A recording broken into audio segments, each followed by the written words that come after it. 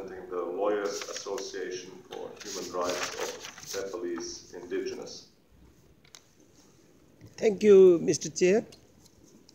Well, about participation modalities, we endorse the view that General Assembly establish an unique, separate observer status tailored specifically to indigenous peoples' representative institutions with attendance and right to speak at all formal meetings of the General Assembly, closed meetings of the General Assembly affecting indigenous peoples, conferences convened by the General Assembly and General Assembly subsidiary bodies.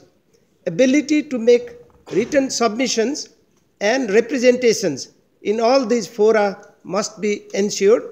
Also, we endorse the view that the same level of participation should extend to all UN fora, including the Human Rights Council, ECOSOC, UN program, funds and specialized agencies, and treaty monitoring bodies, and also the UN regional and country offices. Thank you, Orche. I thank the representative of the Indigenous Peoples for his statement, and next I would like to invite Fatima Gurung, representing the Indigenous